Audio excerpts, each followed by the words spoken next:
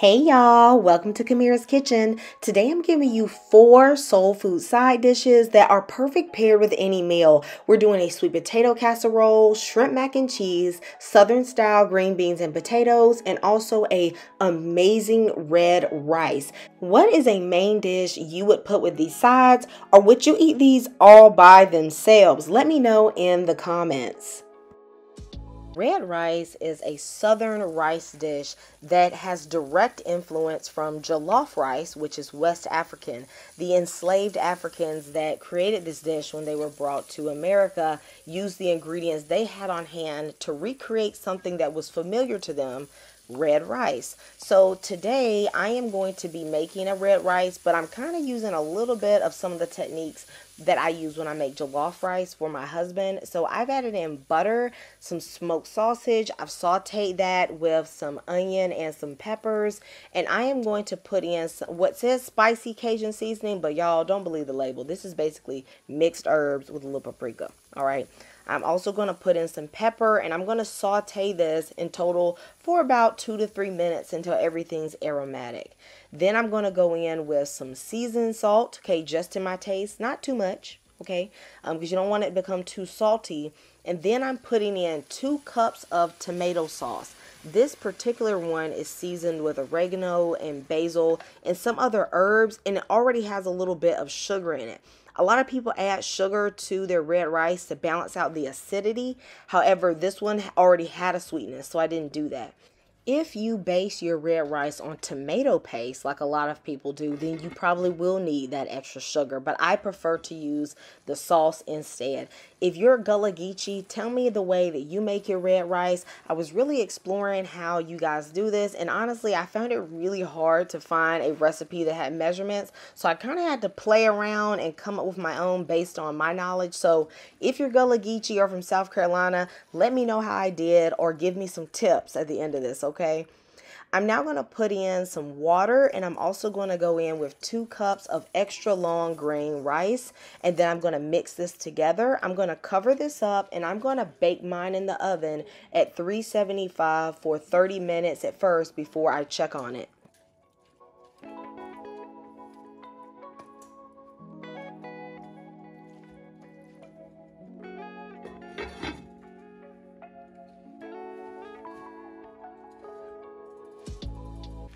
After 30 minutes, I opened my oven and I checked on my rice, and I found that it was cooking well, but it was a little bit dry. So I ended up fluffing up the rice with some chopsticks at first to not crush the grains.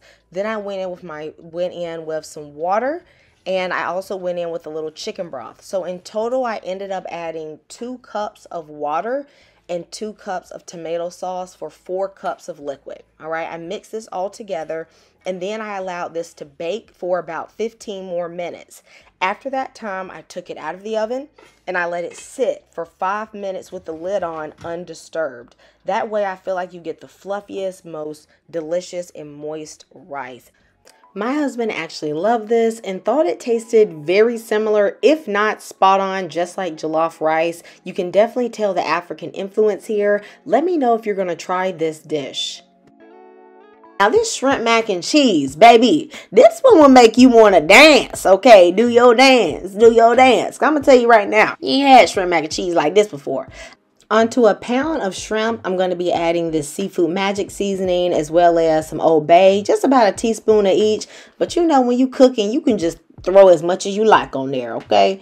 I'm then going to start prepping my noodles by adding some chicken bouillon powder as well as some salt to some water. You need this as salty as the Dead Sea. Okay, and then you're going to put in 1 pound of the noodles of your choice. Cook them according to the package instructions.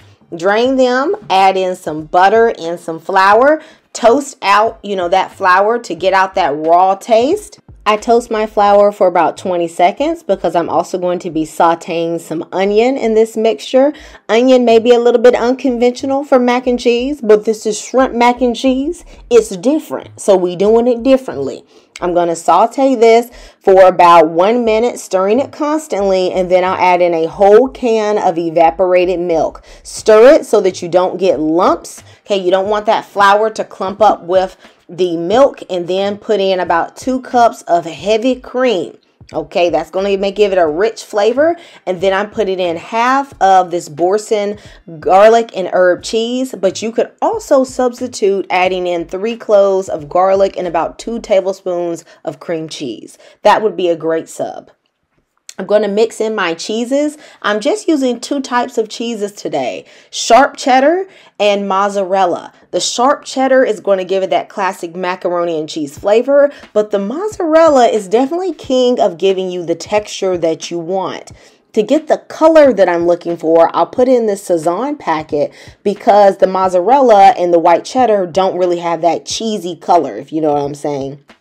I will then just season to taste with white pepper, a little bit of Vegeta, but if you don't have Vegeta, you can use chicken bouillon. I'm going to continue to stir it until all my cheeses are melted and I'm getting that ultimate cheese pull. Okay, what did you come here for? Okay, I know this is what you came for when you wanted a mac recipe. All right. Now, this is optional, but I decided to go in with a little bit of whole milk just to thin out the cheese a little bit. That's the way I like mine, but I know some of y'all like that really thick and dense mac and cheese. So if you don't like that, then don't add in the extra whole milk. I'm then going to put my noodles into my sauce and I'm going to combine them and mix them thoroughly. I prefer to do it this way as opposed to pouring the sauce over my noodles in the baking dish.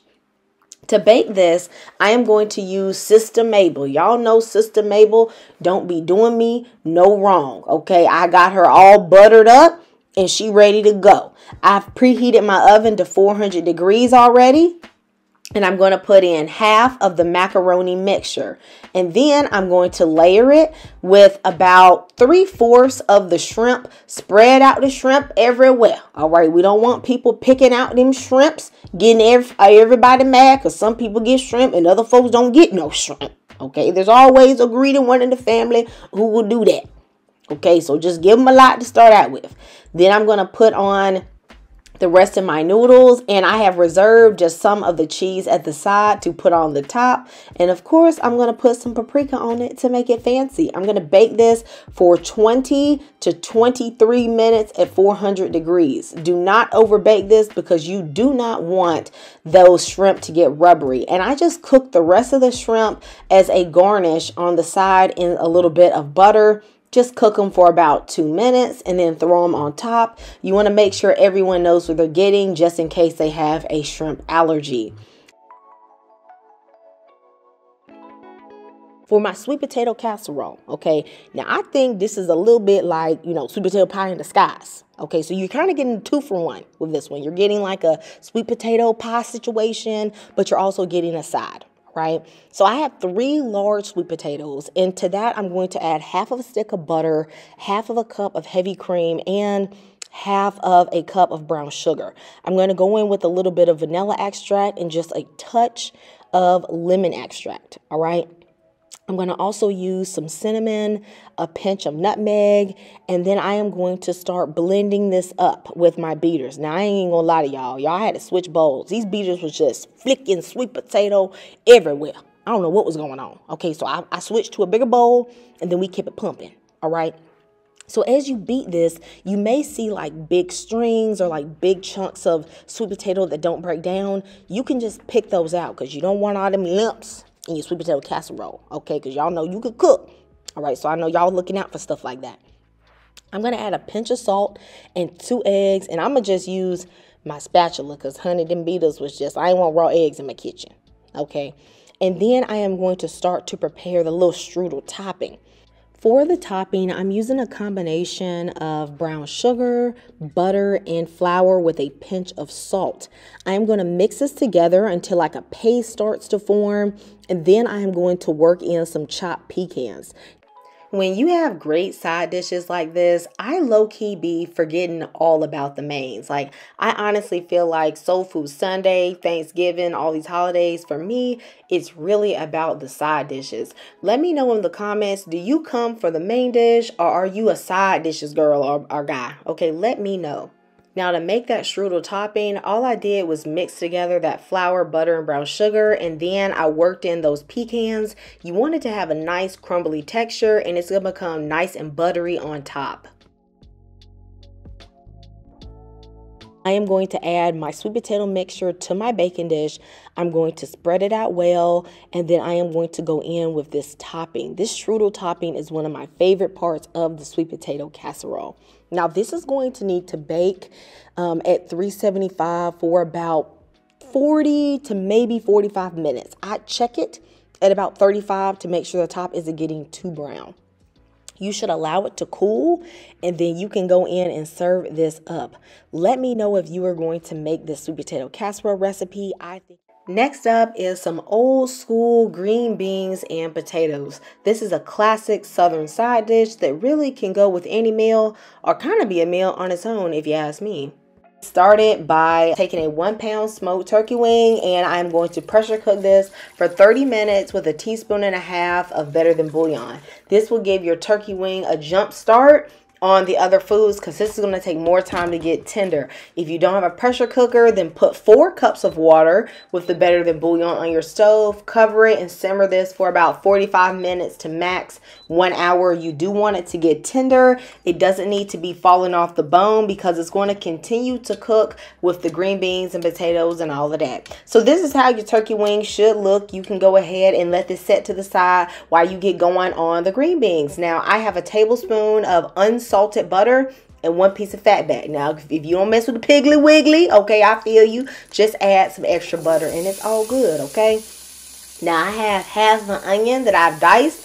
I'm going to saute this for about 3 minutes. You see that brownness that's starting to get on the bottom? That's the fond. That's going to contribute to a wonderful taste. Now, I have 2 cloves of minced garlic and 1 teaspoon of salt-free Cajun seasoning. I personally don't like to just throw everything in the boiling water. This step gives you a better depth of flavor. If you've never done this before, please try it with your greens. Now, I'm using a little bit of that Tony spices and herbs. That has a little kick to it, okay? So, you know, don't get crazy with it. And of course, it has salt, so you don't want to add too much, especially when you're using smoked meat and you already have the bouillons. Now, I'm going to add in my smoked turkey and all that pot liquor, and I'm going to put it top on, and I'm going to let this come to a simmer. And then I'm going to add some white pepper just for a little flavor. Now, at this point, I don't adjust the seasonings too much because the broth is going to come down as it cooks. Now, I have 1 pound of green beans that they came pre-trimmed, but I did cut them in half. And this is the bag I use. Baby, I'm done. I am done trimming green beans. Okay, I was trimming them as a kid, you know, snapping the ends, snapping the middle, and I ain't doing it no more. Now, it does say washed and ready to reuse, but I did rinse them, okay? But baby, ain't nobody trying to snap green bean tails, okay? So I let the stove do it for me. I'm going to let this simmer on the lowest heat setting for about 15 to maximum 20 minutes until my green beans are just a little bit tender, but I don't want them to be all the way there because I'm going to put in half of a pound of mini potatoes that I have cut in half. I've had them sitting in some water because I don't want them to get brown, and I'm going to just let those simmer for the last 20 minutes. Now, if you like some really soft green beans, then you can simmer your green beans for about 30 minutes and then add your potatoes in the last 20 minutes. But you don't want your potatoes to overcook because they're just going to start getting super mushy. And personally, I don't like that, okay? Now, you want your potatoes to be just at the line of the broth. If they're not fully submerged, that's okay. They'll just kind of steam. In total, I cooked my green beans 15 minutes without the potatoes and then 20 minutes with the potatoes. That's perfect for me. And then I'm going to go ahead and take out the smoked turkey and pick apart the meat. I want to put that smoked meat back in there before I adjust any of my seasonings. Now, if you have loved this tutorial, please go ahead and give me a thumbs up, and please let me know in the comments what other soul food side dishes you would like to see. I know a lot of you guys have been planning some soul food Sunday meals around my videos, and I love doing them for you. So let me know what else you want to see. Now, once you pick apart this meat, I do like to remove the skin, and y'all, that little bit left on the bone, honey, I eat that. Okay, y'all know that's a little chef snack. Amen. Okay, now I'm going to take this meat And I'm going to put it right back in to my green beans with my fat back and everything. Okay, I'm going to mix that together. And at this point, I will now give it a taste. Okay, because that smoked meat is going to incorporate. And you could even let it simmer just for a minute or two just to make sure everything's kind of come together.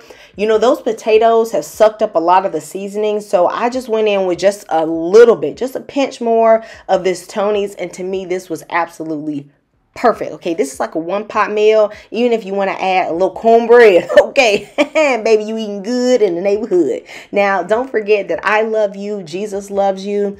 God bless everyone who watches my channel. I hope you try this recipe, and if you do, please let me know in the comments. It brings me so much joy when you guys love these recipes, and you guys know I respond to all of you guys.